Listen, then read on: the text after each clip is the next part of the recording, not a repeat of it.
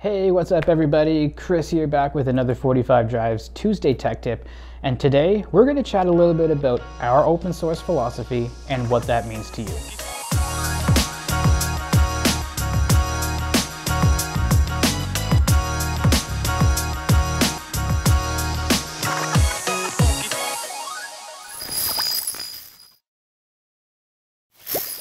So first, let's talk a little bit about what open source is. Open source is a term that originated in the context of software development to designate a specific approach to creating programs. This means code for programs designed to be publicly accessible, anyone can view it, anyone can modify it, and distribute it as they see fit. What it contributed to was a more collaborative way to work on projects that solve problems for a community at large. And that's where the coined phrase open source community comes from. What was once an idea or a practice for a particular project turned into a movement and a new way of working that reaches beyond the traditional ways of software production and uses collaboration to find new ways to solve problems for a larger subset of industries and communities. Now, with that being said, how long has open source been around? Well, really, since the existence of the internet itself. Back in the 1950s, researchers developing early internet technologies used methods such as peer reviews and user groups to collaborate and build upon a single author's source code. And now, since the internet was born back in the 90s, the values of collaboration, peer reviews, communication, and openness are still etched into its foundation.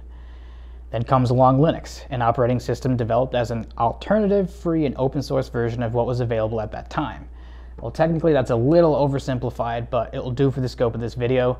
I do suggest you check out this Reddit post if you want more details. So in a nutshell, because Linux is released under an open source license, which prevents restrictions on the use of the software, anyone can view, run, modify, and redistribute the source code as they see fit. And since its inception, tons of open source distributions were developed and widely utilized based off the original Linux released in August of 1991. Now this is where 45 Drives comes into the picture. You can check out a video that Brett did a while back on our company history, but basically we started out as a custom solution provider of storage hardware. This hardware needs software to run. Over the past number of years, we've offered an alternative way of storing large amounts of data. We build our storage systems with open source software and commodity hardware with an enterprise support structure that gives you the utmost confidence in your purchase. Now, we are a leading provider of open source storage solutions as a whole. Now I know what you think, open source just sounds scary. The alternative sounds like a risk. Well, why don't you think of it this way? Would you rather have one team of developers or one single author working on something that you have no control over, or an entire community of individuals, much like yourselves, trying to solve a problem, all contributing to make the software and ultimately your solution as good as it can be? I'm pretty sure I'd pick the latter. For example, we developed an easy-to-use storage management platform off of an already existing community project called the Cockpit project. We were able to develop Houston, which gives administrators a much easier way to manage your storage infrastructure that doesn't shy away from the command line for expert users, but also has a beautiful and easy-to-use UI for those who would rather click and type to get the job done. Now, we won't get into Houston today as we have a plethora of YouTube videos that explain how to utilize certain features in the platform. Another potential scary point of open source software is who can you rely on to help support or fix any problems that you run into? Well, that's why we have a support team to take that fear away for you. They're kind of like the Ghostbusters of storage, except instead of the ghosts and that enormous puff guy, they're sucking the fear out of the administration of your storage products. Also, if you're more the reading or watching type, we have lots of documentation and videos available that give you the ability to get to the same end goal by following along to step-by-step tutorials. Plus, we also provide PDF guides and questionnaires to help you get started off on the right foot, and public and private webinars that you can attend, ask questions to help understand certain aspects of storage. Now, I mentioned earlier about commodity hardware. This is what we call open platform. The idea of this gives you two main advantages. If something breaks, you can easily source a new one. Also, the cost of these parts will be less than they would be replacing them through vendors with proprietary hardware. Lastly, the magic of a storage system is that everything is performed on a software level, software-defined storage, which provides much more flexibility and a longer lifespan than proprietary parts. Okay, now I realize that we just went over what open source means to us and how we as a company have adopted the philosophy from the very beginning. The storage landscape is always changing and we need to be aware of this and change with it. But with that being said, because we exist as an open source storage provider, you no longer are forced to buy bloated, expensive systems where you get locked into contracts using proprietary software and hardware. And if you're still not convinced, try talking to the open source community. It's a warm and welcoming world of developers who are all trying to make the storage world a better place, one less restrictive contract at a time. So now, before we end this video, speaking of members of the open source community, it would be absolutely criminal for me to do this video and not invite Brett Kelly up here. He just walked in the room. He's already got a mic on. Because I walk around the office with a mic on. Absolutely. Just ready to go. You never know what video you're going to crash. And we want to get a little bit of information out of you. So what's going on? You know what? I'm doing well. What's going on with you, though? This is your video. Yeah. What's the news? What's the story? We're shooting a video. We're talking about open source, about our yes. open source philosophy. So I have opinions on that. I figured you do. So I figured let's invite you up here and ask you kind of, you know, what does open source mean to you? Oh, okay. Well, that's a good question. Mean to me? Well, personally, I've got love for it because I've learned a lot and I've adventured into things I never thought I'd adventure into because of the open source community and the SI. This concept that you can just dive out in the world and read things, ask for help, and just, I don't know, learn things for not much money. No, I'm just kidding. But the idea is, like, it's just there's knowledge out there to be shared. So personally, I owe, well, my current career to it.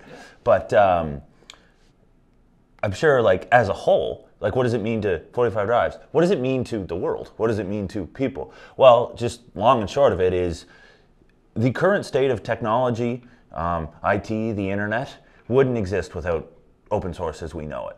This idea of sharing key ideas in infrastructure and code to build bigger and better things, without open source and this idea of sharing not only work and source code, but like knowledge and ideas and all those great things. That's what's built the world as we know it, this ever-connected, interneted world. Anyway, that's what, so I guess what I'm saying is, without open source, we don't get to do all these awesome things we do here.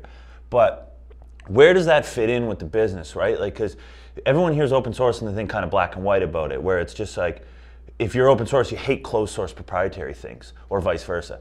That's not true at all. Like, both have a place in this world. Where open source really comes in and where it complements it is like the closed source, those pieces of software, those pieces of those solutions people build are real value add stuff. People went in and they figured something out. They solve a unique problem in the market. They give someone that they wouldn't have had otherwise. Yeah, that should be paid. You're taking ideas and you're pushing it forward. But every good software solution or anything these days, networked, interneted solution, is you're going to need databases, you're going to need storage, you're going to need networking, you're going to need all this infrastructure to make your unique idea work.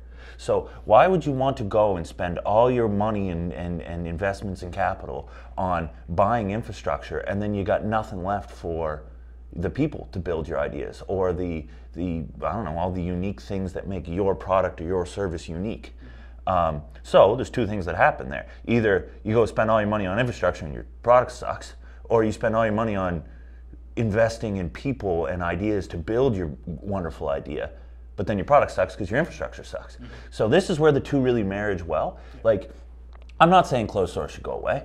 You're never going to get the perfect ERP system or media asset management for free because, well, there's magic and value put into that. But all those pieces need a core fundamental database, storage, Ceph, whatever. I've used the same examples again, and I want to get back on point. My point is the two live well together. Open source enables us to push further. What's that quote? I always butcher it, but Isaac Newton, something of like standing on the shoulders of giants. Yeah. How do we ever move forward if we're always reinventing the past? So those core infrastructure pieces are needed to be shared so that we can all build bigger ideas with them. And that all sounds well and good philosophically or whatever, and I guess I've gone on a little too long here, but I'll end with, like, look at Microsoft, for example. Very, very loving and adapting of the open source world. Remember, they bought GitHub a couple years ago, and I remember even personally being like, well, it's the end of GitHub, and it's the exact opposite. The website's only gotten better. The more features in, they got rid of the paid private accounts. Like, all the things that you assumed they were going to do to gut it and close it off, they did the opposite. Look at them with WSL putting the Windows subsystem Linux in there, and they're embracing this because they understand that idea of like, oh, all this stuff's infrastructure. We can put our stuff on top. So I'm going to end this with open source is amazing. We wouldn't be where we're at without it. And it wouldn't allow us to keep building new things. That doesn't mean closed source and proprietary is going away. It just means the two will always live in a good marriage. And we, as a company that provides open source storage solutions, feel that we are a key component in providing the storage infrastructure to people at a fair price so that they can build their big ideas. And I think that's all I have to say about that. That's perfect. And that's why we brought you up here. Probably more than you wanted. Well, no, that's perfect, because that's why we brought you up here, because you've been in this world for a lot longer than most of us, and we knew that you'd have a good insight on it. So thank you for coming up here and saying those words. I mean, you couldn't have said it any better myself. So. Thanks, Chris. Cool. Hey, there you go. Anyway, listen, that's it. We've talked a lot about open source today, a lot about our philosophy and, you know, the kind of the history of open source. Got Brett's insight too. So if you have any questions about anything we talked about today, always, you know, we'd love to see your comments down below. And even, you know, why not email us, info45drives.com. Why not? Yeah, why not? Why not? There's always someone here to answer your questions. So exactly. So anyway, thanks again for popping on, giving us your 2 cents. And yeah, well, we'll see you guys again soon. Our pleasure.